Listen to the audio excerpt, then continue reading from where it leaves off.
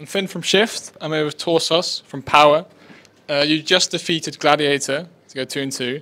A bit of a tricky series in the end. How do you feel that series went as a whole?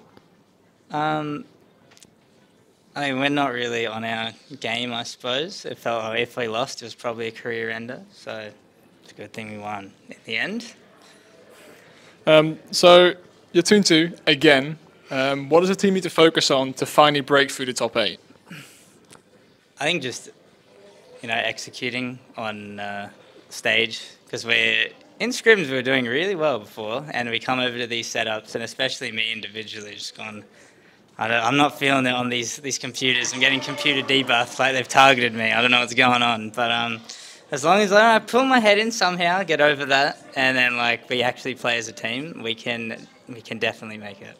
Yeah, so you've been on a lot of different top teams in OC over the years. Why is the addition of Banana Head? Because it's never been quite as dominant as this. So why is his addition specifically enabled that? Well, I think Beard was sort of like the carry of any of the teams competing with me or Viva, right? And he's like the biggest grinder in the region. He's like the best twos player in the region for sure. He brings a lot of, he's very solid. So he's definitely got that high floor.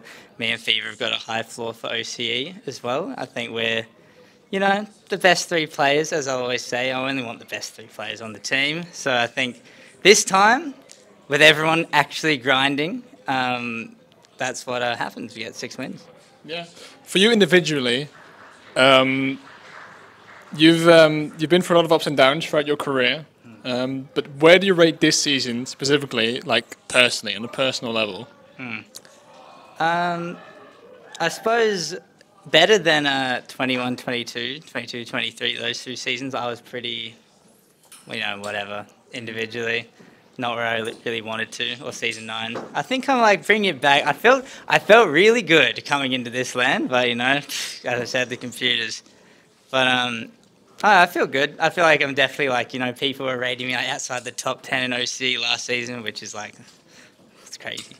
But this season, I think I'm definitely back at the top pretty comfortably.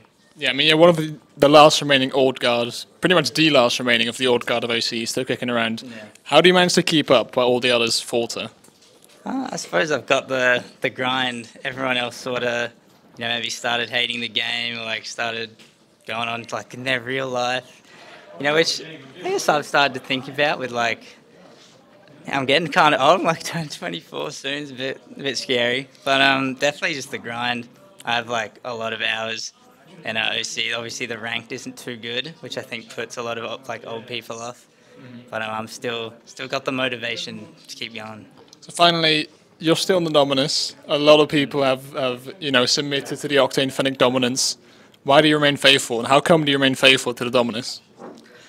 I just don't like the Fennec, man. The Octane is unplayable. The Fennec's sort of just like a fat Dominus, so it's possible to play in it, but B had got me to switch off the Fennec. I was going to come into the Fennec with this season, but B had got me to switch off it, and I just haven't got off it. There's not really any theory behind it. I just play in whatever's comfortable. All right, well, thank you very much, and best of luck. No worries. Thank you very much.